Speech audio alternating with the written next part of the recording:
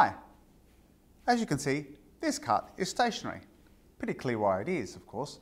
It's experiencing two forces. The first force, of course, is acting downwards, and that is Earth's gravity is pulling it downwards. The second force is the surface of the actual track here, which is applying a force in the upward direction. Those two are at the moment equal, but in opposite direction, and both are applied on the cart. That's in essence Newton's first law. Two forces that are equally applying on the object in opposite directions, giving a net force of zero and not accelerating. However, if I change the situation, like so, clearly gravity is still working, but the object no longer is able to stay in its stationary position. It accelerates. So why is that? Well, that's what I'm here to tell you. I'm going to explain to you the physics of the inclined plane, and I'm going to start off by also introducing the concept of the normal force.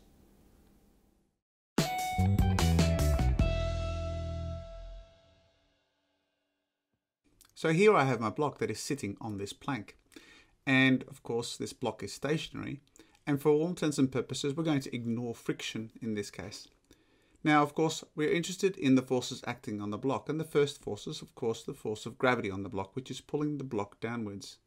Now, if you were to examine this from Newton's third law, of course, then there is also a force of the block acting onto the Earth in the opposite direction, but that's Newton's third law, and we're not interested in forces on other objects. We're only interested in the force acting on the block. So the other force acting on the block, of course, is the surface pushing back up on the block. And so now we have two forces acting the block. Of course, these two forces are equal in magnitude but in opposite direction. And that means, of course, that we have Newton's first law at play. Therefore, the object is stationary. It's not accelerating. That's the definition of Newton's first law. Now, the important thing is to understand that this force here that is acting on the block from the surface is often referred to as the normal force. And we're going to use usually the symbol F with a subscript capital N to represent that normal force. And what is really important to understand is if I take that normal force and just place it onto the surface, I want you to appreciate the fact that that force is always at right angles to the surface. But what if I were to raise this surface upwards? What happens then? So here I have my same block, and we have it on an incline, and as I told you, we're going to ignore friction in this case, and we're interested in why it slides down the ramp. Now the first thing, of course, is we need to show the force that we have, and in this case we have the force of gravity of pulling the block down. Now what that does is it does two things. First of all, if we break that up into components, we have a force pushing into the surface at right angles here. The second thing we have, of course, is we have a component that is acting down the plane. So these two green vectors are actually components of the force of gravity acting on the block. If the block is pushing on the plank in this direction, then there is going to be a force of the plank onto the block in the opposite direction. And we have this force here, which is again our normal force. This is Fn. But it is no longer equal to the force that is acting here. This is a little smaller, and in fact it gets smaller the greater the angle that we have here. Now why is that? Well, let's explore that. If this is theta right here, then we can see that the angle here, or the angle here, whether we look at from this perspective or this perspective, it's the same angle. That's 90 minus theta. That means that this angle right here is equal to theta. Now, if we use trigonometric ratios, we can appreciate the fact that this component now is equal to F cosine theta. Now that F, of course, is equal to the normal force. That's the force here of the block acting on the plane, and the plane, of course, is pushing back up onto the block in the opposite direction. So that is also equal to F cosine theta. Now what is F? Now F, of course, is the weight of the object, so it becomes mg cosine theta. And I hope you can appreciate the fact that this value is less than the weight of the block, because cosine angle is always less than 1.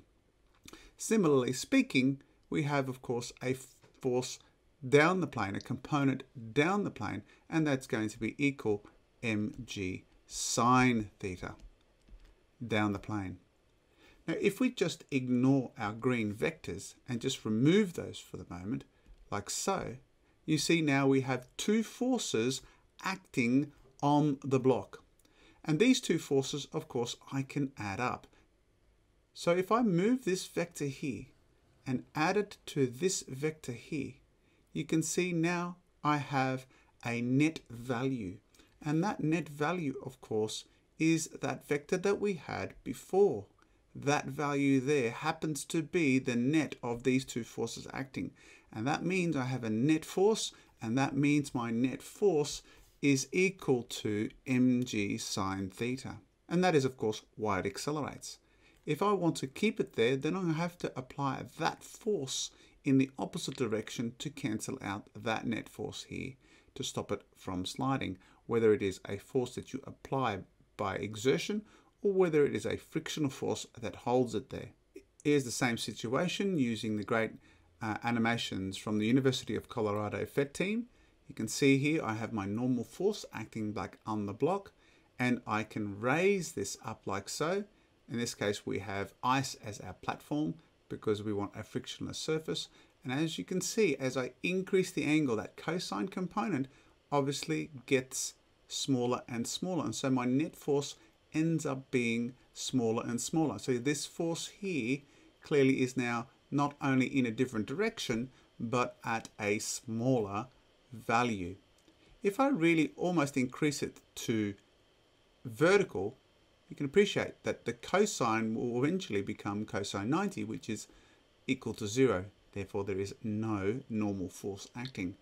If, for example, we have it flat, then my cosine of the angle becomes cosine of 0, which is 1. So that's maximum. And of course, that is equal to the weight. And of course, when we therefore add an angle, because we have a net force acting down the plane, we, of course, have the object accelerating at the value of g sine theta, and down it goes. I hope that has helped you understand a little bit of the normal force involved in inclined planes, and we're going to use that to understand friction in inclines and pulley systems with inclines. I'm Paul from High School Physics Explained. Thanks for watching. Bye for now.